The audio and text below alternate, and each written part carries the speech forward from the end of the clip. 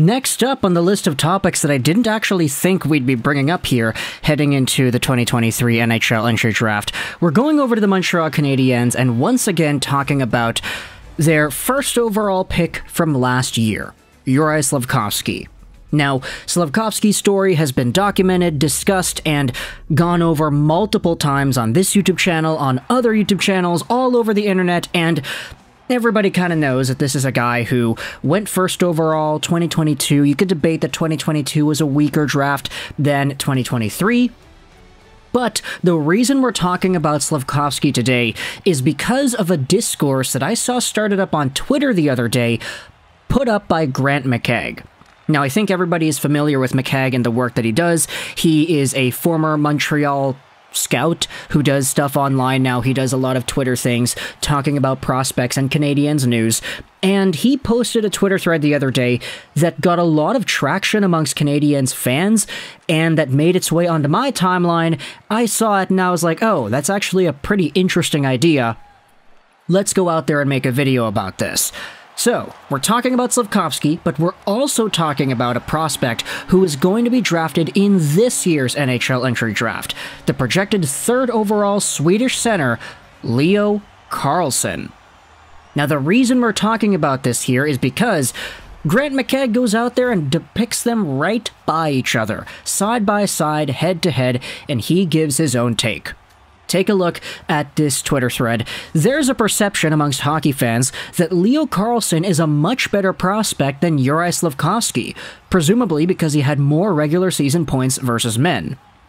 The only trait where I would give Leo a better mark is playmaking. Slafkovsky was infinitely better than Leo at the World Championships. Slafkovsky is taller and has 40 more pounds on Carlsson. In his draft year, he was way better on the cycle and much more physical, a better skater, much better defensively, wins a lot more board battles, and shoots every bit as well. He was also several months younger. Give me Slafkovsky. Leo Carlsson's even strength goals and assist totals were nothing spectacular. In fact, Juraj Slafkovsky scored as many goals at even strength in a lower scoring league. Carlsson is a better playmaker, but not by much, and similar puck skills, but Slafkovsky with an extra 40 pounds to ward off NHLers. That doesn't really make sense. You probably should have put an extra comma there. Yeah, I kind of got confused reading that sentence. Grant McCagg says this: if you want a goal on the power play in an NHL regular season game, I'd probably give the edge to Carlsson. You want a guy on the ice in every other instance, particularly in the playoffs? Give me Slafkovsky by a significant margin. Patience is required, and he will blossom soon enough. Now, the funny thing about Grant McCagg is that time and time again, whenever he posts stuff about Canadiens, players, and prospects, you always seem to get Habs fans that go out there and say, oh, don't listen to him, Grant McCagg is a bum, he's this, he's that, nobody likes his opinions anyway, because, I mean, there's a very vocal, I want to say majority, of people that don't like what it is that he has to say, and you have to just go into the comment section of my videos whenever we talk about Grant McCagg tweets to see that conclusion come up. Of course, for me personally, no disrespect to Grant McCagg and his work, it's just there have been some takes of his over the years that have been questionable, to say the least. But for this particular take, obviously Canadiens fans love Canadiens hockey, they love Canadiens guys. And so when Grant McCagg is going out there and pumping the tires on the 1st overall pick from last year, who happens to be a Montreal Canadien, it gets a lot of people talking in a very positive way. Oh yeah, Grant McCagg said something that I agree with. Grant McCagg had this great take, first take in a long time. And then you have yourselves the opposition. People going out there and saying, wait a minute, Grant, what are you talking about? This draft is weaker.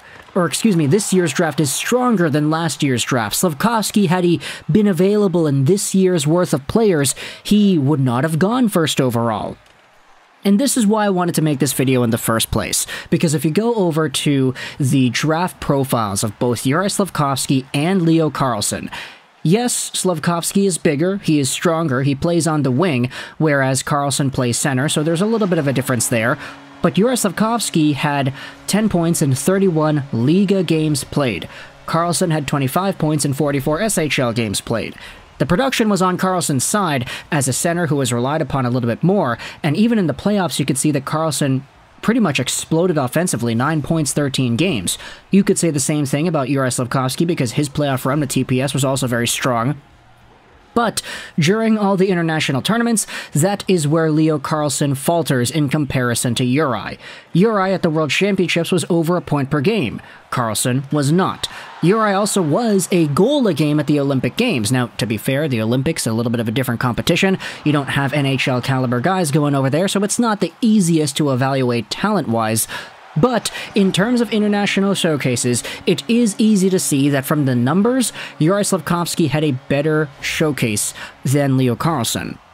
However, when it comes to the individual aspects that Grant McCagg labels out, talks about the goals, even strength, physicality, skater, etc., there's a lot of debate amongst Canadiens fans I've seen in the replies to this Twitter thread, bringing up what other scouting outlets had to have said. This is a reply from, I'm just going to call him George because it's Goerge. He replies to Grant saying this: where would you rank Slafkovsky in this year's draft? In the 2nd to 4th overall range? And then you have yourselves a reply from Fred saying, hey, The Athletic already did this exercise and they had Slafkovsky at number 7 if they blended last year's prospect pool with this year's prospect pool. And they said that Slafkovsky was already number 1 in 2022. So, according to the folks over on The Athletic, last year's draft was so much weaker than this year's draft that there are names like, of course you'd have Connor Bedard, Matvei, Michkov, I'd assume, Leo Carlsson, Adam Fantilli, that all should have been ranked above the first guys in last year's draft. And that's sort of where this entire idea comes from in the first place. It's why Grant McCagg is making this Twitter thread where he's giving his own 2 cents. Yeah, all this talk, all this conversing about Carlsson being a better prospect, I don't buy it. And it's why he voiced his opinion, going out there and stating the contrary. And so, for me personally, if you had to ask me, okay, Slafkovsky versus Carlsson, where do you see their potentials lying? I'd say that when it comes to Juraj, he has such a unique blend of skill and physicality and size that if he maxes out to what he could potentially be, I'd say that his prime is maybe at the same level as what I would define Leo Carlsson's prime to be. Carlsson, as we've talked about, he is a big, strong, powerful center with a great wrist shot. If everything works out for Carlsson, he could be Mats Sundin 2.0. Not necessarily because he'll be an absolute legend Hall of Fame player, but because he could be that same sort of type of player. Stylistic comparison, you know? That's what I'm getting at over here. So if Leo Carlsson is what a Mats Sundin was at one point, I could confidently say I wouldn't be surprised if he reached that type of a ceiling. For Juraj Slafkovsky, I honestly see a similar ceiling. More so of that defensively responsible, physical guy with some goal-scoring touch to his game too.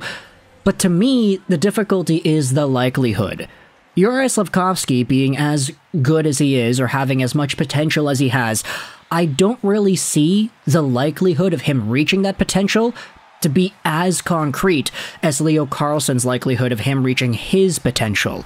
I'd say that Leo Carlsson maybe has a 5.5 or a 6 out of 10 chance to be the player that we think he could be. For Slafkovsky, I'd maybe say that's a 4.5 or a 4 out of 10.